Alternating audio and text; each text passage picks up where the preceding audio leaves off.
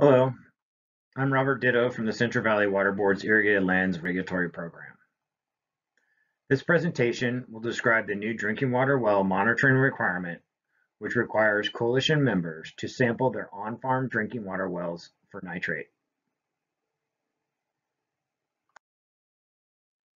This is the monitoring schedule for the drinking water well monitoring program in the Central Valley region. We developed a schedule based on groundwater areas that have been identified as heavily impacted by nitrate. It started in 2019 with the East San Joaquin area, shown in purple on the map. It moved into the Tulare Lake Basin in 2020, identified in blue on the map. In 2021, the west side San Joaquin, identified by the number 5, the San Joaquin and Delta, denoted by number 3, and the grassland drainage area, identified by number 6 on the map. In 2022, we brought on the last remaining coalitions. The Sacramento Valley Coalition and the Rice Commission, shown on the northern parts of the map as number 1 and 2, and the western Tulare Lake Basin area is shown as number 7 on the map.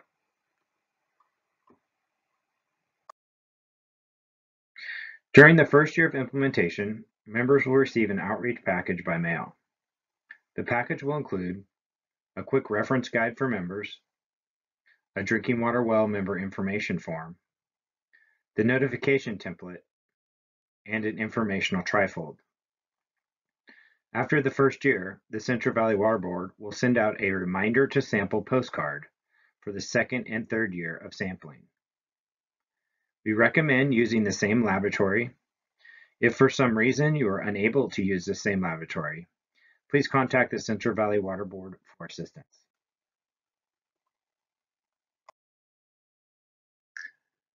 We have updated our website with a new drinking water well monitoring webpage.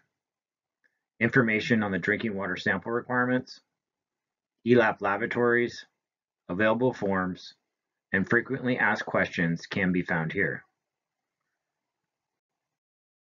So what well do you need to sample? The requirement is to sample your active drinking water well, meaning the well water is used for cooking and drinking. The drinking water well must be located on the parcel that is enrolled with the coalition and part of the Irrigated Lands Regulatory Program. This is not a requirement for your agricultural well. What are the sampling requirements? Members are required to sample their drinking water wells annually. Sample results must be reported as nitrate plus nitrite as nitrogen. Sample testing must be performed by an ELAP laboratory certified for testing nitrate. And up to 5 years of past data can be used, but it needs to follow the new program requirements.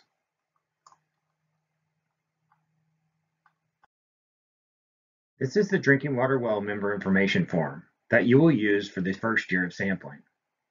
You're required to submit this form with your sample to the lab. The laboratories will use this form to create an account in GeoTracker, the state's groundwater database. The form asks for member information, a question to determine if the member or family is the only user, landowner information, and the drinking water well information.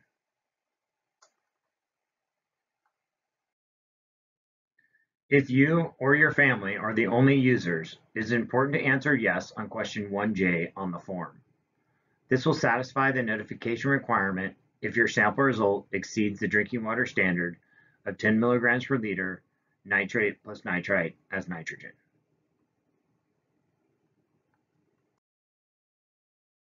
Here's a list of ELAP laboratories that are certified for testing nitrate in drinking water. This information is on our website and will be included in the initial outreach package.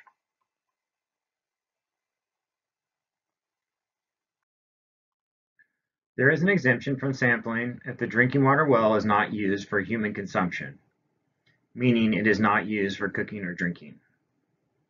The members must keep records, such as photo documentation or bottled water receipts, establishing that the well is not used for drinking water.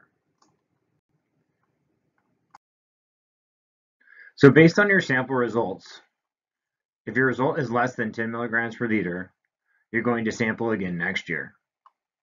If your result exceeds 10 milligrams per liter of the drinking water standard, there is a notification requirement, but no further sampling is required.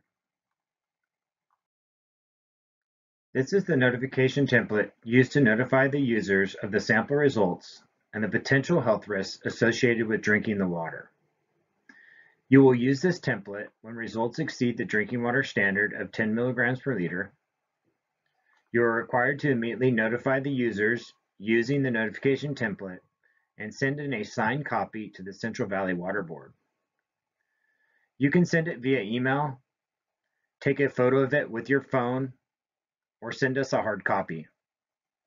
Remember, if you or your immediate family are the only users, you can fulfill the notification requirements by answering yes on question 1J on the Drinking Water Well Member Information Form and are not required to send in this notification template.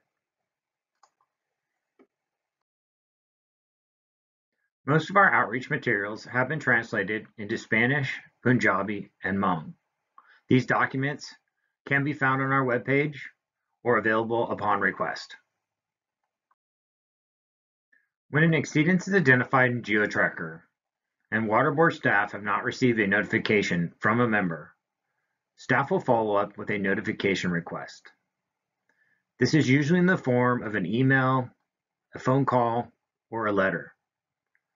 If the member does not respond to the notification request, a notice of violation is sent.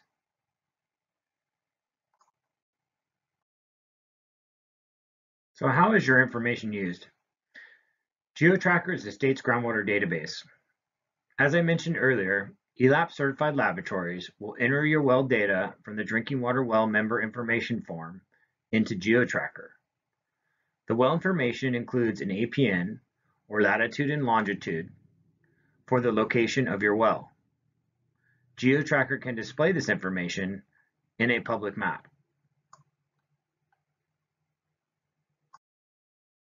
When you click on a well location, the test result and sample date are displayed. As you can see, none of your personal information is shown. Steps for success. Step 1. You're going to contact an ELAB laboratory. You can obtain sample bottles, learn about hold times, and sampling procedures. Step 2. You'll collect your sample using proper sampling procedures between January 1st and December 31st. There are third-party consultants or some laboratories that can assist with sampling. Step 3. During your first year, you're going to fill out the Drinking Water Well Member Information Form. You'll submit the form with your sample to the lab and the chain of custody, which is provided by the laboratory. Step 4. The laboratory will create an account in GeoTracker, the state's groundwater database. Each well entered into GeoTracker will have its own global ID number. For the second year, you'll use your global ID number when you submit your sample to the lab. Step 5. Based on the results, if the result is less than 10 milligrams per liter, you'll continue to sample annually. If the result is greater than 10 milligrams per liter, which exceeds the drinking water standard, there is a notification requirement, but no further sampling is required. I'll now go over some frequently asked questions. What if I lease the land and have no control over the well? The member's responsibility is to notify the landowner of their requirements to monitor the well. What if I'm the only user and my sample result exceeds the drinking water standard? If you marked yes on question 1J in the Drinking Water Member Information Form, that fulfills your notification requirement. What if my well is not used for drinking or cooking? Contact the Central Valley Water Board so we can update our records. No sampling is required. Do I need to sample my well if I'm using a filter? Yes, sample prior to the filter as close to the wellhead as possible. What if I do not have a well? Contact Central Valley Water Board so we can take you off our outreach list. What well do I sample? The drinking water well must be located on the parcel that is enrolled in the coalition and being used for human consumption. What if I don't sample my active drinking water well? Water board staff will follow up using our progressive enforcement tools. This usually starts with a phone call, email, or letter, followed by a notice of violation. If still no response, there is a potential for an administrative civil liability or monetary fine to be issued. Do I need to supply replacement water if my sample result exceeds the drinking water standard of 10 milligrams per liter? There is an expectation that you will be providing clean drinking water to the users. How long do I have to sample for? So after 3 years of consecutive samples, if all results are less than 8 milligrams per liter, sampling is reduced to once every 5 years moving forward. If any results are between 8 and 10 milligrams per liter, you'll continue to sample annually until you meet the 3 consecutive years of under 8. Or if at any point your sample result exceeds 10 milligrams per liter, there is a notification requirement, but no further sampling is required. If you still have questions, please contact us. Here is the contact information for the Central Valley Water Board staff in your coalition areas. We also have a general program email and phone number available. Thank you for your time today.